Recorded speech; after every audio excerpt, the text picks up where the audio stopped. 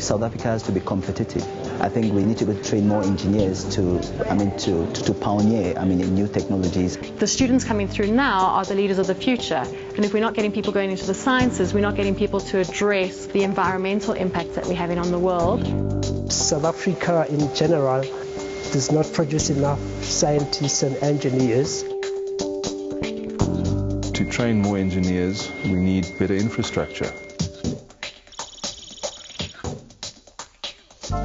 The university has these aspirations to be recognized as one of the premier universities in the world. And I think science is fundamental to that ambition. This building will enable us to increase capacity in terms of being able to graduate more science students. It's in line with current trends. I think Wits is moving in the right direction, and I think students should definitely take a decision to come here. The facility is state of the art, so it's immediately going to modernize the look of science. In order to have scientists that are progressive and innovative, you've got to give them environments to let them become that. And the labs themselves have been designed to be very open and very accessible, making science accessible to everyone.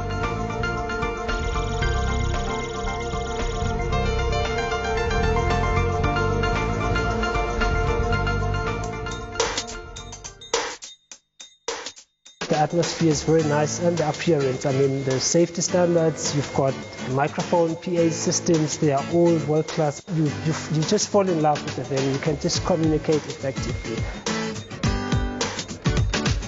So sophisticated, just the fact that you have a gas port at every single bay and the compressed air and all the taps, it's perfect, it's a dream come true. But having a lab like this, it equips students for the future. They're actually very impressive. I didn't realize the scale that it is. Our labs weren't as good as this, our first year lab, so it's good to see that they've taken a step up. This must make a positive impact.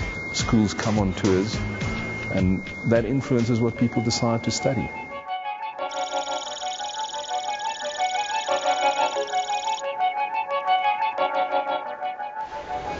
State-of-the-art audiovisual technology. It enables us to immediately podcast lectures. It enables the lecturers to be more interactive with the students. We can make use of modern platforms like smartphones, etc. And we also can introduce technology which gives immediate feedback.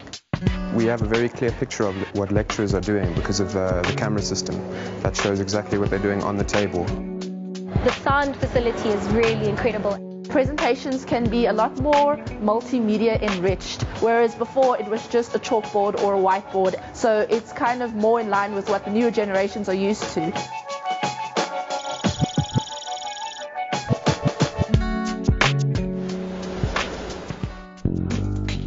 Wits University's ultimate aim is to improve its rating as an international university, and having better infrastructure such as these, I think it's in line with that goal of improving and hopefully having us in the top 100 university in the world. The next phase of the building will consist of a mathematical sciences wing. We're hoping to start that next year. It will house the 4 schools of mathematical sciences, so it will be computer science, mathematics, applied mathematics and statistics.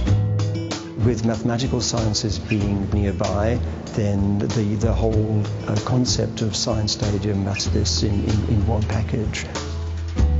We will have more graduates. If we have more graduates, that leads to more postgraduate students. More postgraduate students lead to more research productivity and research activity. Good students, good facilities will then propel us onto the world stage.